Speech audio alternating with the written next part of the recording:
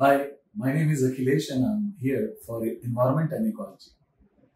Today we are going to discuss about adaptation. So this adaptation is a virtue of the organism. If we see the evolutionary process, certain set of environmental condition is also going to exist in each era, and there is a change of environmental condition. According to this environmental condition, the organism need to change itself. The organism needs some morphological change as well as physiological change. And this change is called as adaptation. And once this organism get adapted to certain set of environmental condition, that organism is called to be the most fittest organism for that very environmental condition.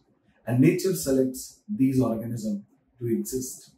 The adaptation gives rise to new species, and new species is going to fit for the survival in the existing environmental condition, and those organisms who have the adaptability, greater adaptability and swifter adaptability, they are happen to survive in certain existing condition.